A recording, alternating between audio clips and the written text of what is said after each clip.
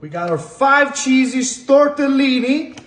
Nice and fresh, just like so. Look at that beauty. Now, ladies and gentlemen, you want to come with some raw marinara sauce. This is the best of the sauces, as you already know.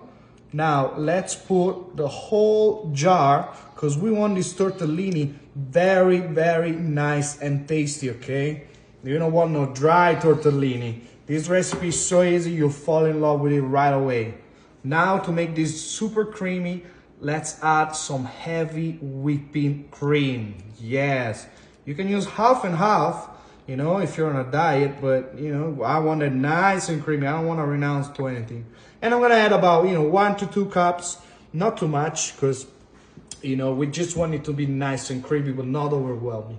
Now, half of a diced white onion. You can use your yellow onions, or you can use, red onions, whatever is your favorite onions. Eventually, this is gonna be nice and sugary and all melted in the sauce. It's gonna be fantastic, okay?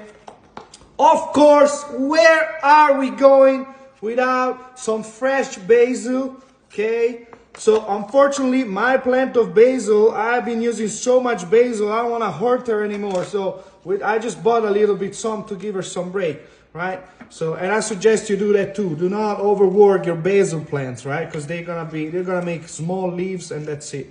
So let's put all these nice leaves. You can put it together, or you can just crush it with your hand just a little bit. There you go. I give you the best of both worlds, just like that. A lot of basil in there. Now, where are we going without adding some extra virgin olive oil, right? I know we have the cream, but we absolutely want to put a little bit of that Italian flavor of the olive oil, and you can put it on the end as well. There you go, just a nice, thread of olive oil. Look at this, goodness. Now, I hope you don't think that I forgot that we have to add a little bit of that garlic. So put that garlic in there. There you go. Where you going, you? Where you go? We'll grab that later. So crush, look at that. Wow, crush this beauty. We're gonna put the sides and this one as well. There you go. Boom, fantastic. Just like that, look at this maravillousness. Oh my goodness. Boom, fantastic, all right? We're halfway there, ladies and gentlemen, huh? Now, of course, a little bit of salt. Boom, boom, boom. And I suggest you add just a little bit now, and once it's done, you add if you need more. Oh, some crushed black pepper. We want to crush it now, because we're going to have all the flavor, right? All the flavor, because the one that's crushed already, all the flavor is gone in the air. Got no flavor. Now, for last seasoning, guys, last seasoning, some Italian seasoning. You can use just some oregano if you prefer. I feel like this is a little bit more complete of profile of depth of flavor. So let's add a little bit of that nice Italian seasoning, because you got the rosemary, all the goodness, but not too much, right? Not too much, because we're using a great quality sauce which has a lot of flavor already, so there's no need to do that. Fantastic. Now, guys, we're about done, okay? Now, let's just take whatever you have, a ladle, spoon, and you want to give it a nice, incredible, nice touch, nice whisk, just like that. Look at this paradise. Look at this pink sauce. It looks like the pink sauce on TikTok, but it's not that, because this one, it tastes so much better. This is no pink sauce. This is the real pink sauce. Oh my goodness. Look at this, creamy and delicious. Oh my goodness. Okay, now I'm not gonna add any more water, because tortellini cook fast, okay, and we don't want to make a soup. If you see that during the cooking process you need more, just add a little more. And you know why I'm not adding any water? Because right now in the center, before we start cooking this, I'm gonna add a whole bowl of fresh mozzarella, just like that. So let's take it out the packaging.